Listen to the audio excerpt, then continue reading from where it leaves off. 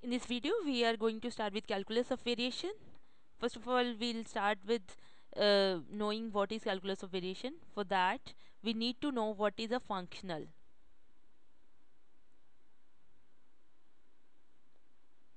You probably must be knowing what is a function.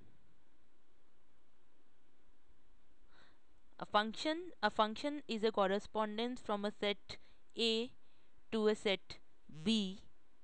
For example, if I have this set 1, 2, 3, this is 1, 4, 9, and 1 is attached with 1, 2 is attached with 4, 3 is attached with 9, then there is a correspondence from this set A to this set B, which I can write as f of x is equal to x square, and this is a function.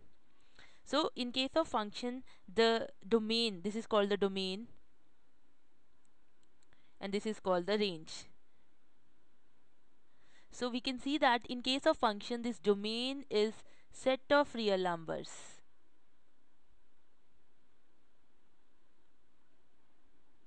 So it can also be set of complex numbers depending upon the situations, right? So a function, in case of a function, we have the domain is the set of numbers, and in case of functionals, functionals are functions. These are functions whose domain is a set of functions. Okay, let us try to understand what that exactly means. Suppose you have this set, you have a set here. This is set of all rectifiable curves. What is a rectifiable curve? Whose length can be measured.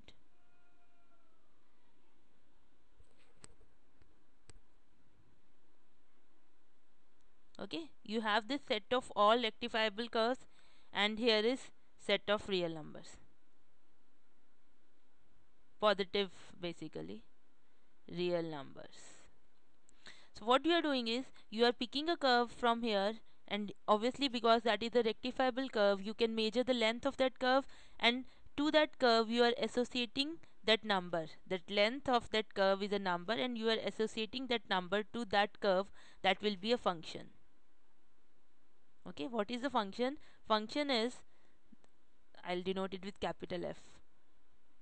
You have a function here, capital F. What is that? You are picking a curve and you are associating it with length of that curve, right?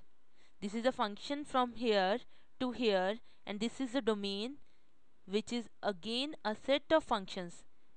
You know, curves will be functions. These are basically functions. For example, if I have a circle, I'll write down that y of x is equal to plus minus a square minus x square. This is the equation of the circle, right?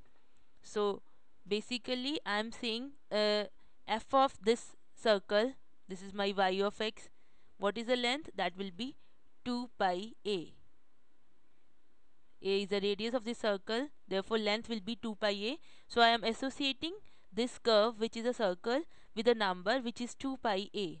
So basically this is a function of functions, and that is why that is a functional, right? So basically a functional is a function of functions. A functional is a function of functions, and we'll denote it with f of y of x. Okay, for example, we write a function as f of x. Here this is the domain element, here this is the domain element. This is my function and this is my functional.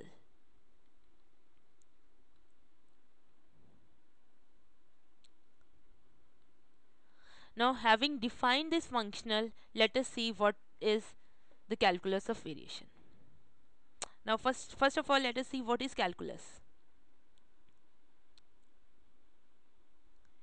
Calculus basically when we talk about this calculus, we this is a branch of mathematics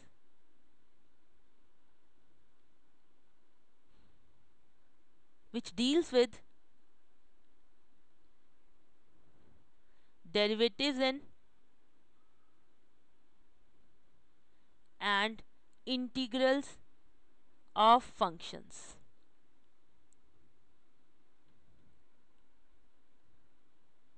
Okay, it should actually call it should actually be called as calculus of functions,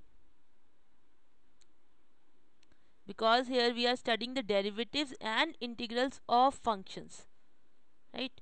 Similarly, we can have calculus of functionals.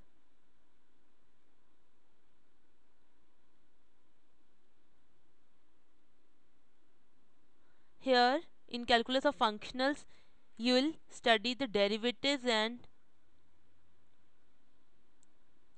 integrals of functionals. That will be your calculus of functionals. This is calculus of functions.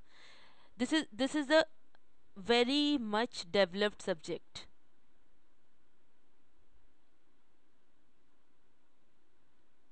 You probably have seen that you start studying this subject in your class 11, then 12th, then graduation. Everywhere you study calculus of functions. There are a lot of material, lot of literature available for this calculus of functions.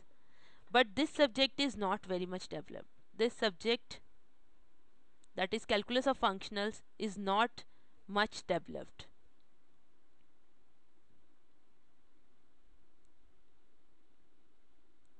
right? But a part of this large subject, which is the problem of finding maxima and minima of functionals.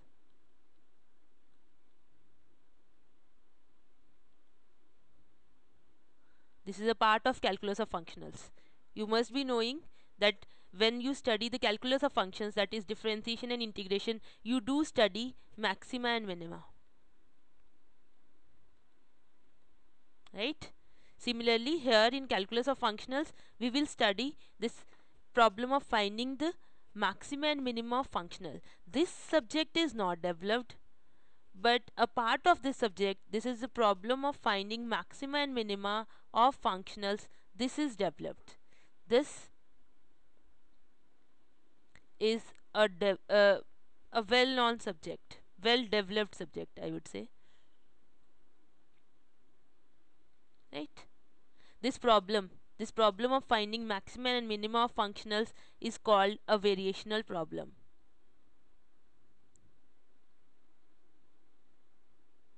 And this subject, because that is a variational problem, this subject is called calculus of variation. This is your calculus of variations. Variations.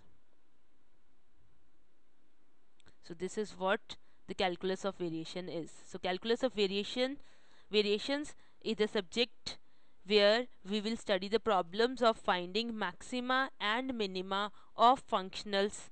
Basically, we'll try to solve these variational problems in calculus of variations.